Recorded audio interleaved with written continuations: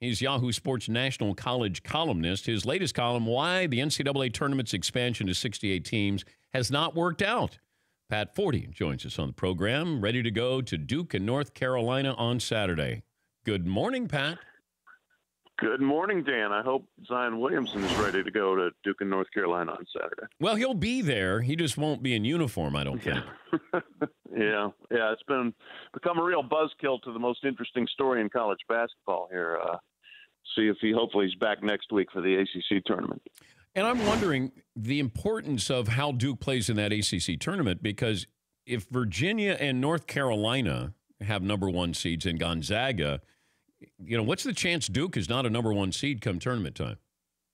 Oh, it's escalating, I think. Every game he doesn't play, and they look as bad as they did. They were really lucky to beat a terrible Wake Forest team without him. And, if there's any chance he's not 100% for the NCAA tournament, if I'm selection committee, I'm looking and saying, this team isn't that great without him. So I think he needs to play at a level that suggests that he's back, So I think there's a little bit of sense of urgency there. Obviously, they can get away with it without playing him Saturday in Chapel Hill. Although that would be a shame to basically play 30 seconds of your entire career against North Carolina. Yeah. But then the ACC tournament, he absolutely needs to play. All right, handicap this. Virginia, number one seed. Gonzaga, number one seed. North Carolina have to beat Duke to be a number one seed? I think so. I think right now, I still would have Duke on the one line just because I think that they've lost one game with their full team. But if North Carolina beats them, then I would probably put North Carolina up there, and then it's a Kentucky, Tennessee, LSU taffy pull probably for the fourth one if Duke's out of the picture. What's gone on with the SEC with basketball? They become a basketball conference here. How about that? It's been wildly entertaining. I mean, a crazy season. LSU, all they have to do is beat last place Vandy on Saturday, and they win the league, at least to share the league, and they're the number one seed for the SEC tournament. And they've played 7 games in overtime. I mean, it doesn't matter who they play; every game's going down to the wire. They've had, these crazy finishes. Their head coach is being subpoenaed to go to federal trial in April. It has not been dull with LSU. And then, Tennessee and Kentucky have taken turns blowing each other out. I think after that, the league's pretty ordinary. But at the top with these three, it's really interesting. I'm going to go to that tournament next week, and I'm very interested to see those 3 teams play. What happened to the Pac-12, or the artist formerly known as? It's a train wreck. It's worse in basketball than it was in football, which is saying something. I think they've had a real coaching lull. Obviously, they've had a recruiting lull. There's just not as many good players out there. Arizona cratered after the federal basketball scandal implicated them heavily, and a lot of their recruits that went elsewhere would have been there this year. USC is massively underachieved. UCLA is massively underachieved. Oregon had Bol, the 7'1" player, Manute Bol's son, who's supposed to be really good, who got hurt early. Everybody stinks. It's a bad league. They'll be lucky if they get 2 bids. What do you hear about UCLA, their coaching search? Not much at this point. It stayed pretty vague and pretty quiet. I think obviously there's been a lot of speculation about Luke Walton because for either of 2 jobs, because Arizona could be opening as well.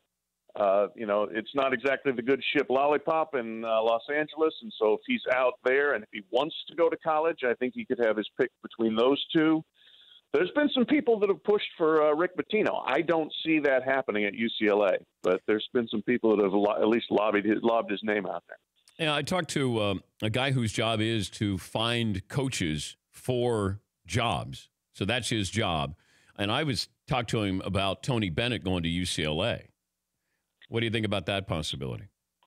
Well, that would be a humongous home run, I think, for UCLA.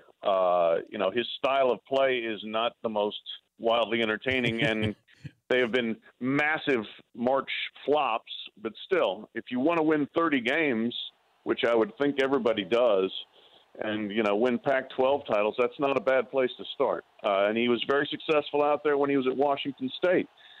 I don't know how much really stock to put into that whole, line of thinking that if you're in Los Angeles and you want to get attention, you've got to be entertaining. He wouldn't fit that mold either personally or stylistically for his team, but I think he'd win a lot of games. Yeah, but USC's style is supposed to be entertaining, and that doesn't matter. Like I just want you to, at this point, I think UCLA's got to realize that they're not UCLA of old. And these coaches are looking at this going, I don't need to go there. I can do this at Virginia and still get paid well. And, I don't need to follow in the John Wooden footsteps here. Sure. Yeah. And there's still people around that think that, John Wooden was coaching there, 3 weeks ago. It's not the case. And quite frankly, the last successful coach they had, Ben Howland, played a pretty Bennett ball kind of style, where they won games 60-55. So if you want to win, they could do a lot worse. But yeah, that job has lost a lot of luster. It's not the same as what it was. But a lot of people really don't kind of realize that and still think that, UCLA should be able to snap its fingers and win national championships. It hadn't happened in a long, long time. If I gave you Duke or the field, knowing Zion's going to play and be healthy, I'd probably still take the field. I would have been close to taking Duke versus the field a few weeks ago. I don't know. I got to see it. I think I have to see it here before I fill out my bracket and say I'll take Duke versus 67 other teams. So if he is healthy and he's back to just tearing the rim down and jumping over the backboard and doing all the great things he does, I would feel very comfortable picking him to win the tournament.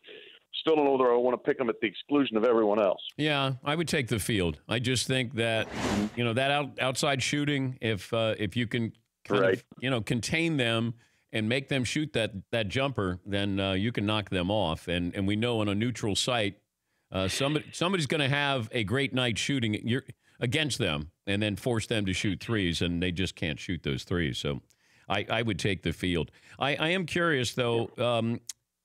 You said the NCAA tournament's expansion to 68 teams has not worked out. I did. Why? Well, first of all, I think it was a complete cop-out just to bow to the pressure from power conferences to say our 7th, 8th, and 9th place teams need to make this tournament. So let's put them in. That's really what it's done. I crunched some numbers on it, and 56% of those first 4 bids, not counting the 16 seats that they make play against each other instead of letting them get their chance to be UMBC.